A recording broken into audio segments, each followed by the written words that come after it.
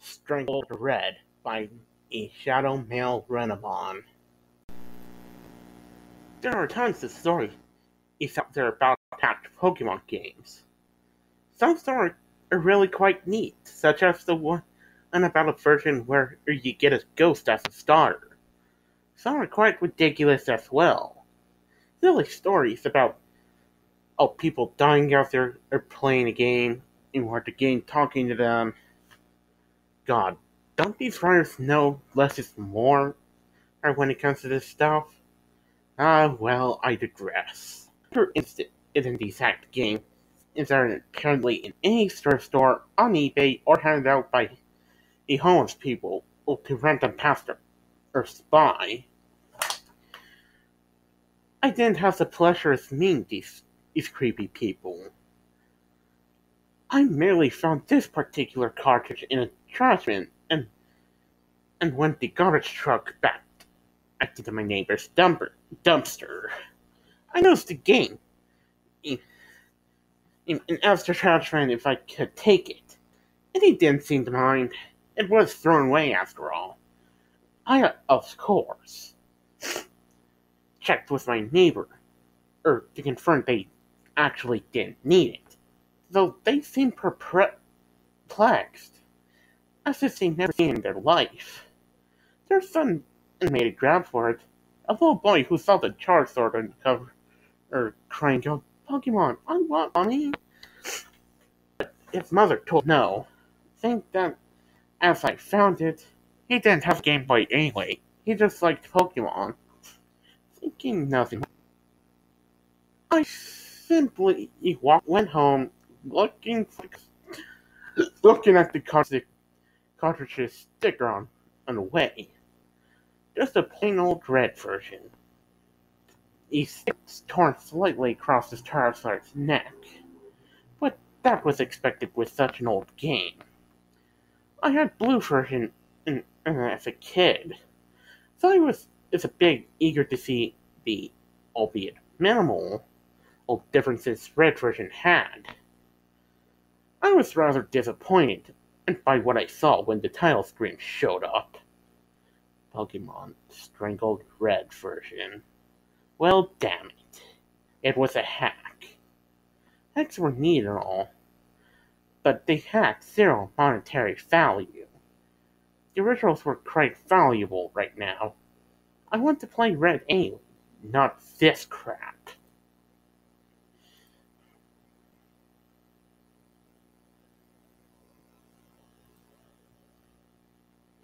Oh well, it was free.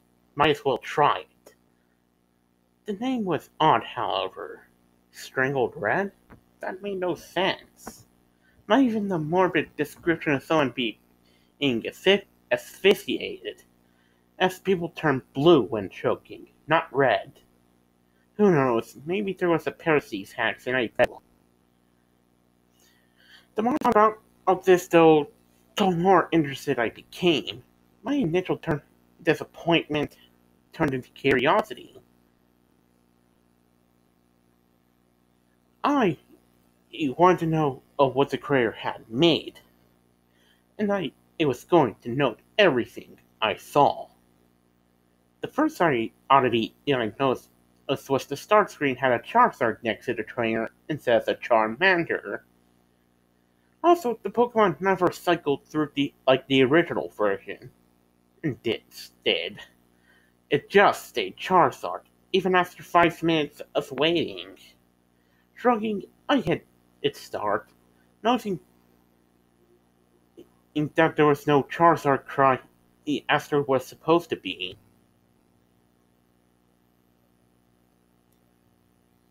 I thought there was a continue option, so I figured I'd do what everyone did that was use games and see what the previous owner had done. No. I blinked in surprise. No. What do you mean, no? The game wouldn't let me continue no matter what. So on the 4th attempt, I heard the Charizard cry. Quiet and barely audible, but there. I shrugging it off. I decided to hit the game, like I would have done after checking the old file anyway. The screen cut to black for a while. No Professor Oak, no starting theme, nothing at all. Eventually, the screen came back, showing a bedroom, 2 beds, 2 TVs, and a computer in the corner. My trainer sprite was the usual one, consistent with the original red version. I was curious as on why he didn't ask my name, so that was answered as I opened the pause menu. Noticing my trainer was named Steven. No, this isn't my real name or some stupid shit like that. The game wasn't self-aware or haunted, at least not that I know of. And it just had chosen a name. It just had a name chosen already. Curious, I saw he had the starter amount of money, no badges. He didn't look like Red though. His hair was longer, almost was reaching down halfway down his back. Red's usual smile replaced with a confident smirk. Honestly, I found this sprite much cooler than Red. Next, I checked out his Pokemon. A single Charmander, level 5, named Miki. Nothing was odd about, or should I say her, with the name and all. She had the game Charmander stats, only needs Scratch and Tail Whip, basic stuff. The game seemed relatively normal. Returning to the game. I walked about the room, noticing if Steven's long hair was present on the back of my trainer sprite. When my back was turned to the camera. I didn't recognize the house, but I descended the stairs, just to see more. Downstairs was another trainer, who spoke to me the instant I came down. Ready yet? Yeah. I assumed this mic was my rifle, pre-decided for me. A replacement is blue, most likely. So I thought back to the bedroom having 2 beds, realizing they weren't just rivals. They were either brothers or roommates. They talked back and forth, basic Pokemon dialogue, becoming a Pokemaster, catching all, such stuff like that. Before having a little argument over which is better, Charmander or Squirtle. Which, of course, led to the introduction battle, like the one versus Blue in the lab. Simple enough, scratch tackle, till I won, purely for having the first turn. I took note how much better Steven's sprite looked in combat than Red's. A different pose, his hair looking like it was blowing in the wind, a pretty minor upgrade, but still much nicer. I left the house as after some more banter with my brother. Stepping out the Pallet Town theme. Going to the east, I found this was indeed Pallet Town. The house was simply in the outskirts. It's to the west. I know there was no mysterious grassy field like in normal Pallet Town. Wandering about, I decided to check in on Red's home. His mother was inside, and when I talked to her, she commented on how handsome Stephen looked, hoping her son would look up to him as a role model for her when he became a trainer himself next year. Which of course led me to realize this game took place a year before the original Pokemon. Red was even upstairs playing the SNES in his room, commenting, "I'm gonna be the best too, when it's my turn." I was starting to like this hack. It was interesting.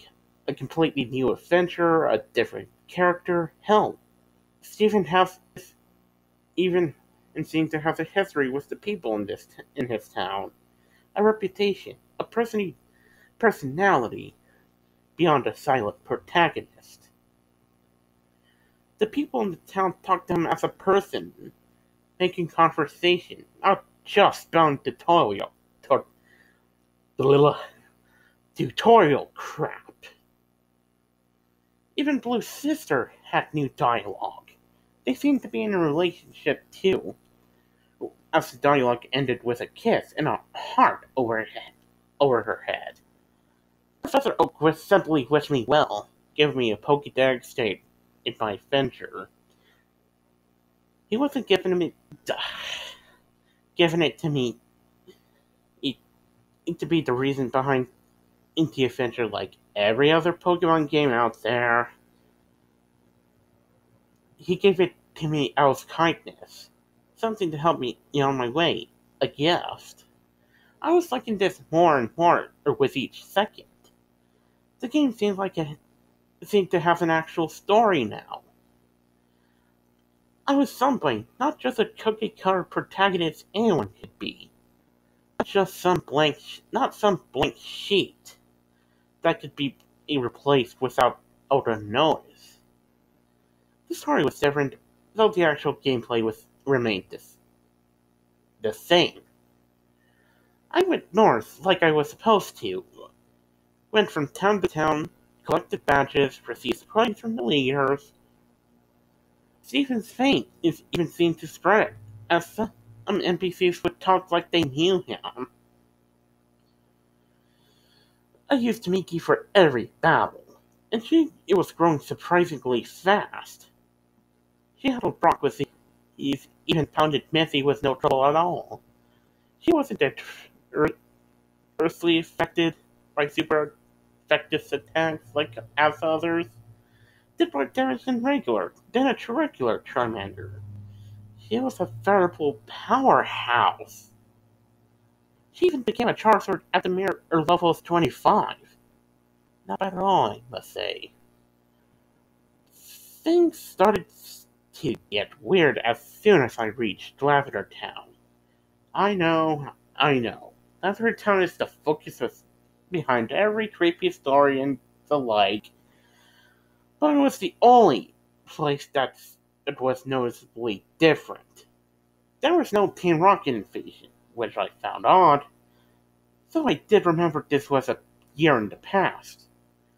So the invasion wouldn't occur until Red's time.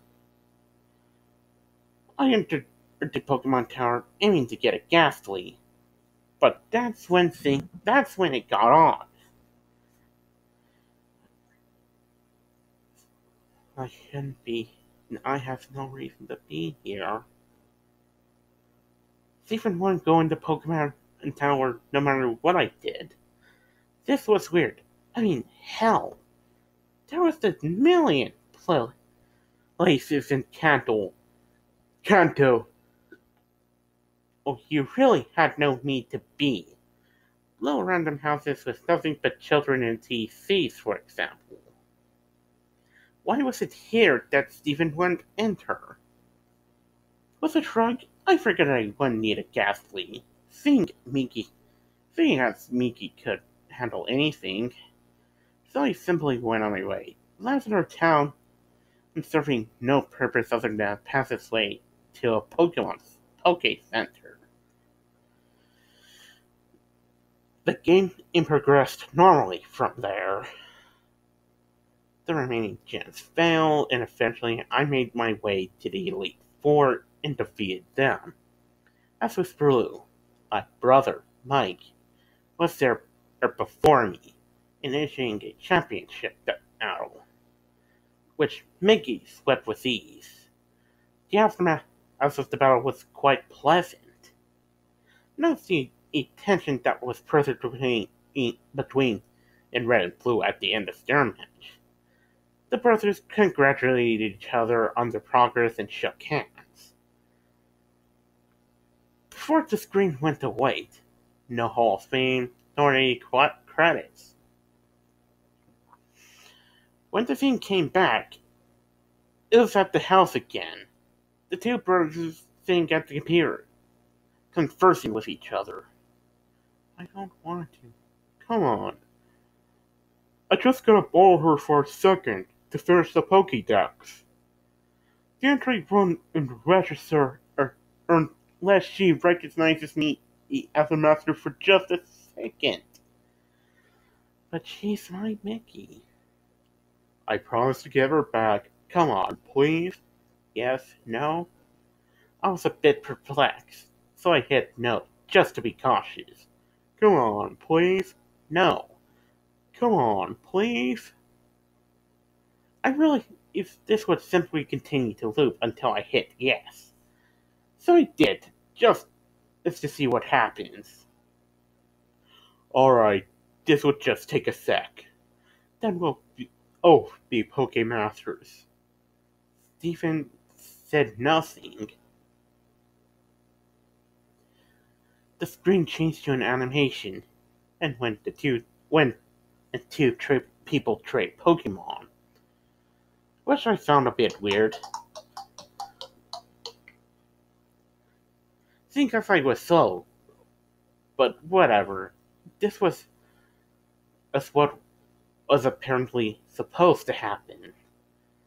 Mickey went first. I watched lazily as she began to travel down the train tube. Snap! That made me jump. The sound noise resonating in my silent bedroom. Loud because of the volume being way up. Looking at the screen, I noticed that the game's had frozen. Mickey still will admit trade. But the game wasn't doing anything. As a sigh, I turned the game off, wondering when my last save was. When the game turned back on, I stared for a moment at the start screen. There was no Charizard next to the trainer. Upon pressing start, I felt the new game option was absent, only leaving continue. This was strange to say the least, so I selected it. The game starting without even showing my stats as usual. My jaw dropped at what I was greeted with. 1 year later. The Lavender Town theme came first, playing its normal way. The screen slowly fading from black. Stephen was in the Pokemon Tower, which made the music even stranger, seeing as if the tower had its own theme. He was standing in front of the tombstone, not doing anything. Wondering what was going on, I pressed A.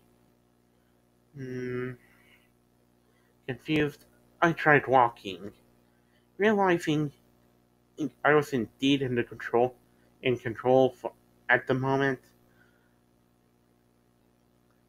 I brought up the pause menu and checked my party.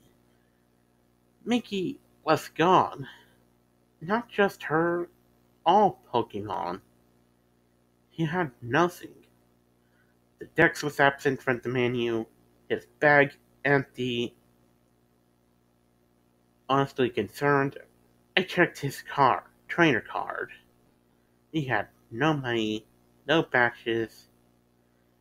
His flight time was 8,795, which was impossible as he had logged 30 hours in before. But this wasn't the strangest part. His picture. The picture of the handsome, confident young trainer was different. His eyes were blank, his face turned slightly down, and that smirk was gone. replaced by a lack of any emotion. The long hair is his, forward in a perfect perm, is now missing and unkempt. I couldn't look at him anymore. Closing the menu, I went to move out of the tower. But with every step I took away from the tombstone, the screen flickered. Like it did when a Pokemon was poisoned. Gulping, I prodded the trainer card again. His picture getting worse. Every step I took, he hung his head more and more. Shoulders slumped. He bent over. By the time I exited the tower, he was on his knees. Hands to his face, hair draped across him. I had already guessed what was going on, but this clenched it. I began to put some things together in my mind. I have always wondered why there was no champion in the original games besides your rival. Why is it you, the protagonist, had to beat your rival when he just waltzed in? No previous champion to challenge. Then it struck me. The answer was right there. The previous champion gave up. This precious Miki was apparently dead. And with her, so died part of him. His Pokédex, the other Pokemon, his batches, his fame, all of it. He threw it away. In that year, the year that he missed, the year where all those others came from, I even did the math. There is 8,765 hours in a year. Add that to my theory from before, and it matched up. Even though the game kept going, this should have been an ending, I thought. I mean, what else is there to do? I had no Pokédex, no Pokemon, not anything. What was I supposed to be doing? I talked to everyone in the town, but they all said similar things. Are you okay? Still mourning, I see. Everything will be alright. Please, is there anything we can do? Stephen never replied to them. They all simply said the same things over and over. I couldn't put the game down now. This was all so strange. Curious, I headed off to the tall grass, and eventually got into a Pokemon, in a battle with a Rattata. No Pokemon was sent out, just Steven's sprite. I was wondering how I'd battle, while Rattata left he be. The battle ended without anything happening. This was certainly interesting. It had happened with every Pokemon I encountered. Wild Pidgey ignored you, while Ponyta wandered off. Then music never changed either. No matter where I went, Lavender Town came from the speakers, following me.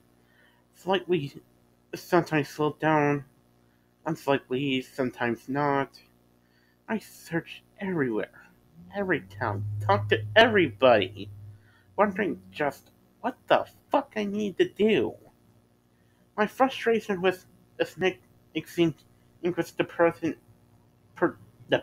atmospheres at all, making the experience altogether unnerving and uncomfortable. But I couldn't tear myself away.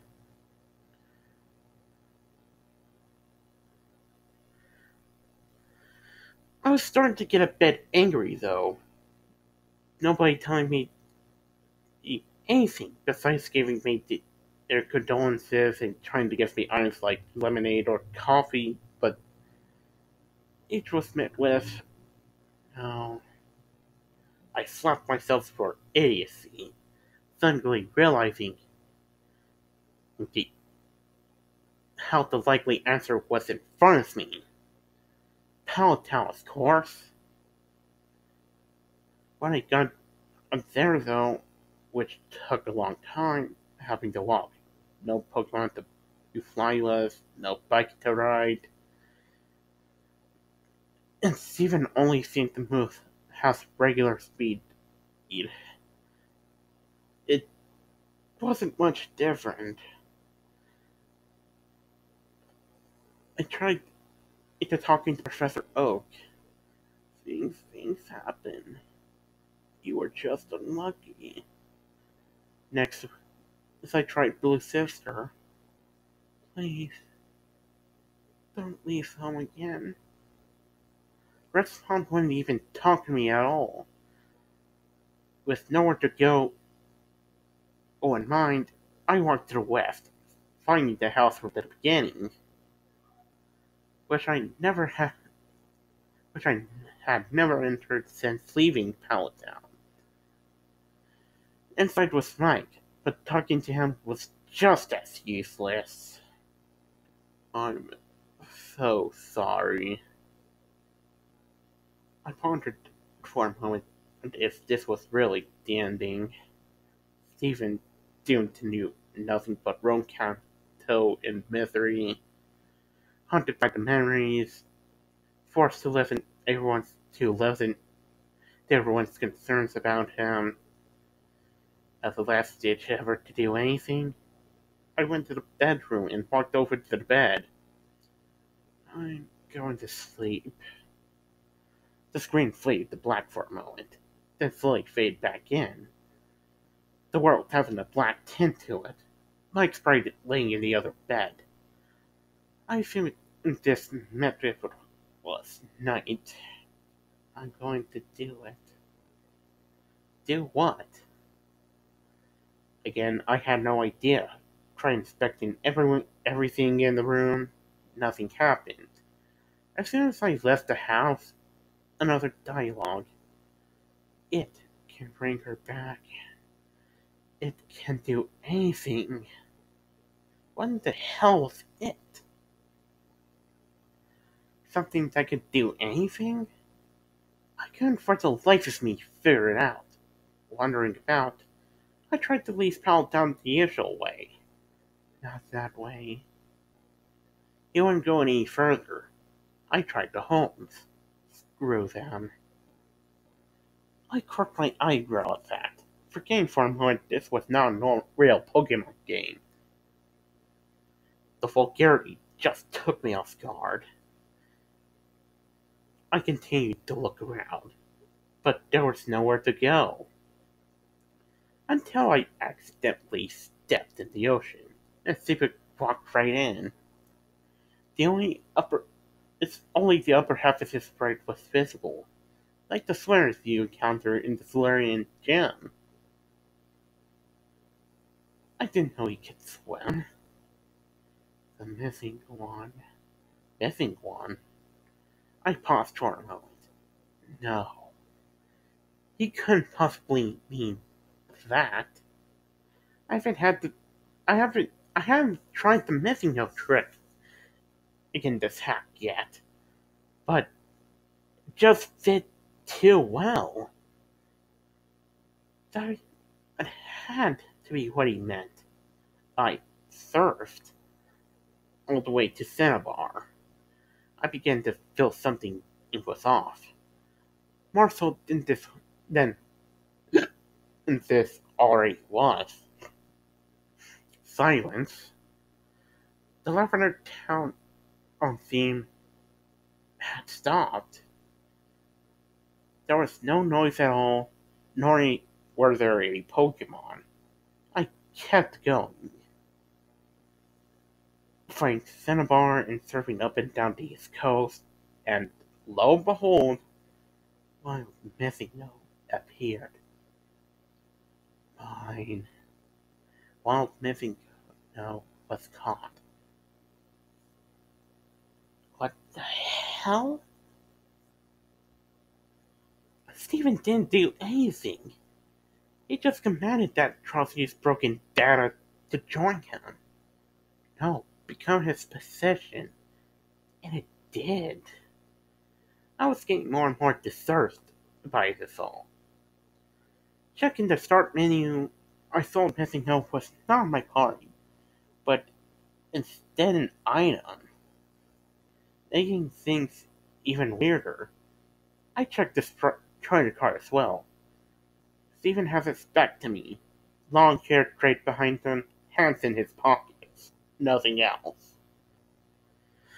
Remembering what he said at the start this night, I realized what I had to do. I searched the land and made my way northeast to, where else, Lavender Town. Along the way, I noticed all the trainers, oddly still out at this hour. Wouldn't look at Steven, often turning in when he passed.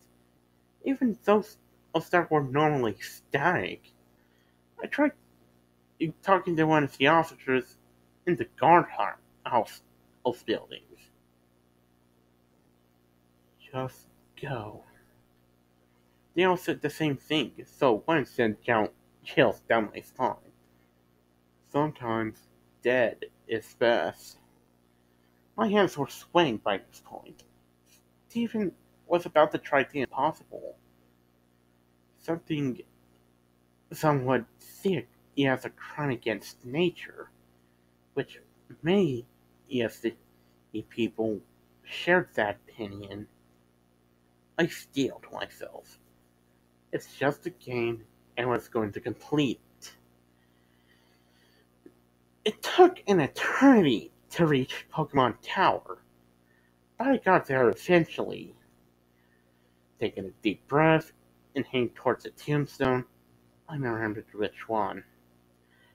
This image of Steven standing before it was burned through my mind after all.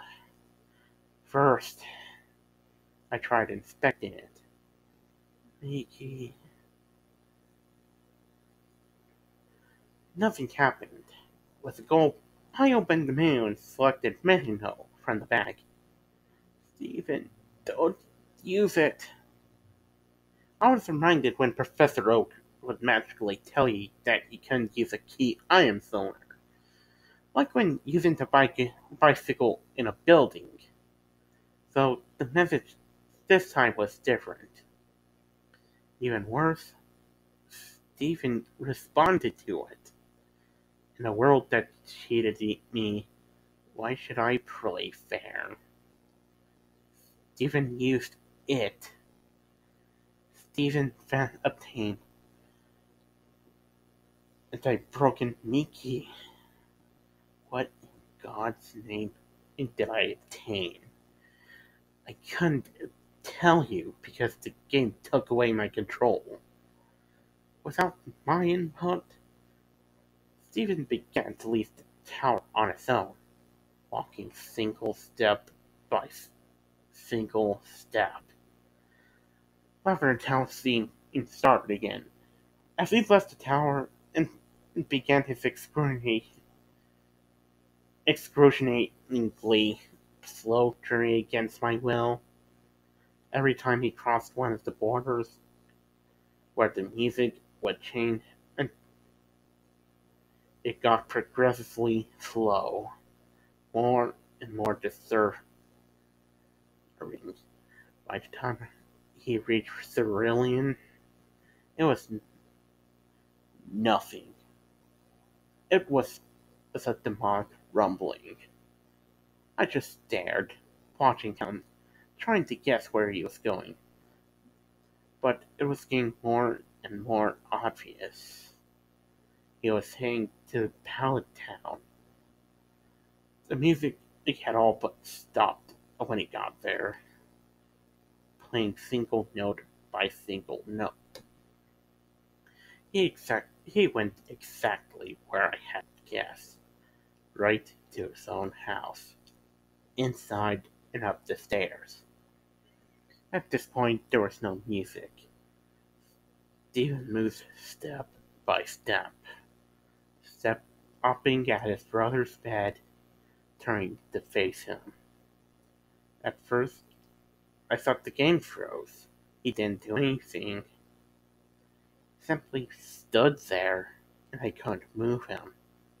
I did, however, find out I could open the pause menu. I was terrified to look, but I couldn't stop myself. I selected his trainer card. There was a low growl noise, like a distorted Pokemon cry. Steven was looking at me again, directly at the screen. He was hunched over, bangs obscuring his face. Hair was wild and feathered out between his bangs. There wasn't even a face at all, just black. Two red eyes looking straight forward, a white grin contrasting it with the darkness. That wasn't all. His name was now Stephen Wren in sleep speak. I couldn't look away. My eyes glued to his. Not breaking contract for some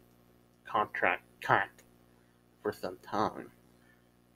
My vision was getting blurry until I could see very well. My face grew wet. I was crying like a baby. There was nothing I could do to hold back the tears. I was with this boy from the start. I built up the greatness and then forced to watch his decline after a tragic accident. And now, he was this thing, this abomination. I watched him go insane. Holding my tears, wiping my eyes, I closed out the trainer hard and tried to save the game. Wanting to just quit. The game informed me this wasn't possible. Nothing can be saved now. The pause menu, it wouldn't close no matter what I did. So, with no other options, I checked the bag. Nothing happened. I checked Pokemon, and there was one. A single sprite met me. Had 0 hit points. Its stats dead. Its name, Miki.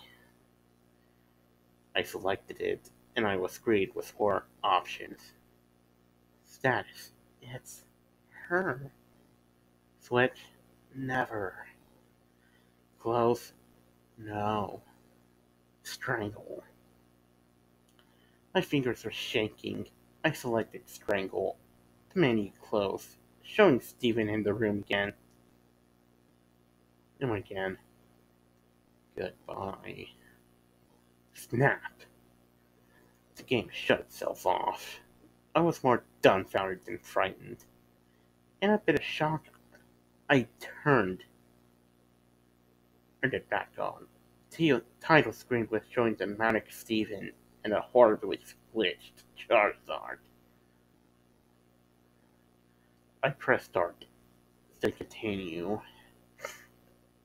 All I saw was a zoomed out view of Pallet Town, showing Steven's home to the west, the tall grass surrounding it, those unmovable stones, blocking it from the rest of the town.